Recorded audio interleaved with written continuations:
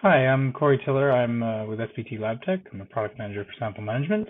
I'll be talking today about a small case study with our sample management products.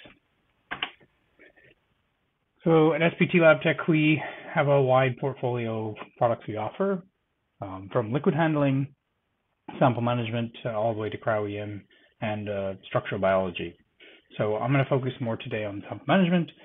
But just to note, we have kind of a large portfolio focused around different pillars around the industry, and always backed by our Reliance team for service and support.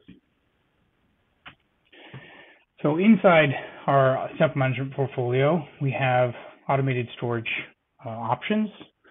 We have our three main products here, from ambient to -20. We have compact, which is new, and compound, which is more stable kind of industry staple product for the last 20 plus years, and Arctic, which is our -80 freezer. So with SPT, all of these freezers hold 9mm format vials, 96 format, different capacities based on vial size or freezer, all distinctly pneumatic. So samples are moved without robotics, all pneumatically through the stores.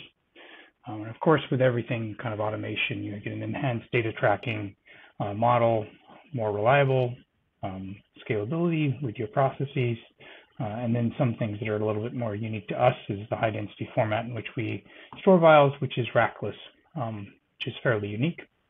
It enables a real walk-up kind of vending machine style access to the systems.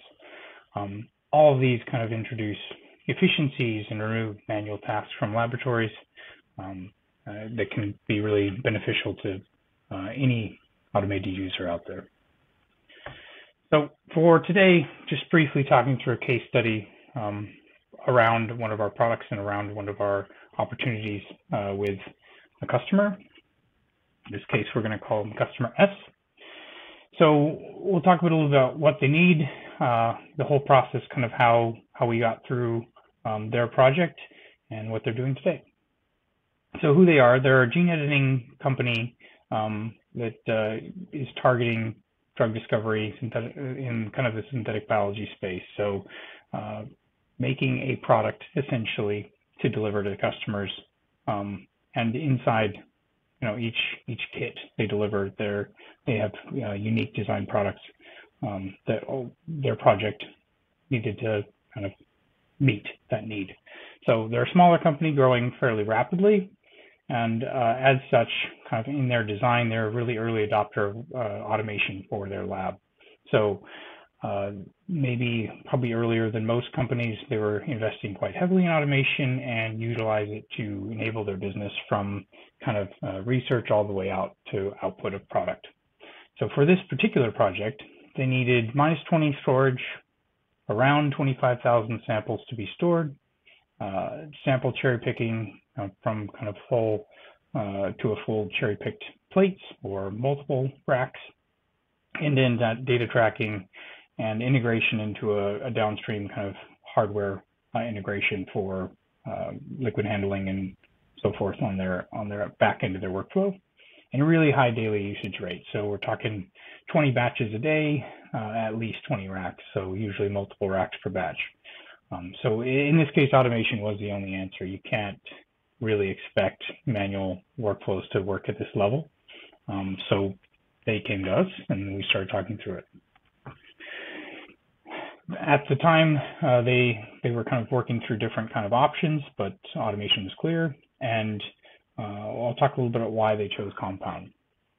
So compound, that was chosen because it's been a proven technology for over 20 years. As I mentioned, it was originally released in 2001, a real stable footprint with kind of a long history of robust service and scalability.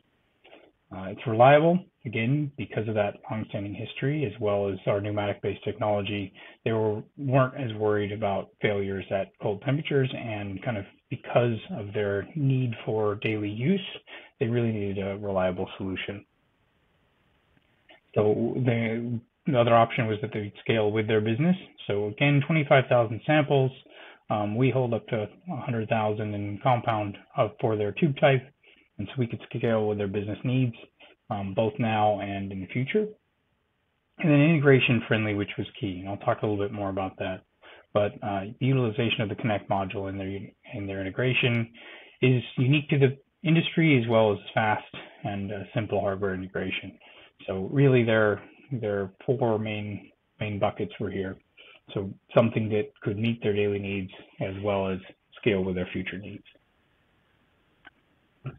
So their integration looks a little bit like this.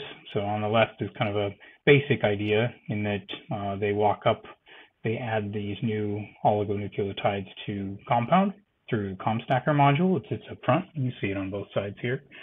And then from there, samples are loaded, stored in compound, and then actual runs are kicked off from this integration you can see on the right here. So it's a really unique integration with quite a bit of hardware in there, quite a bit of different pieces of kit, but samples are ordered from the integration.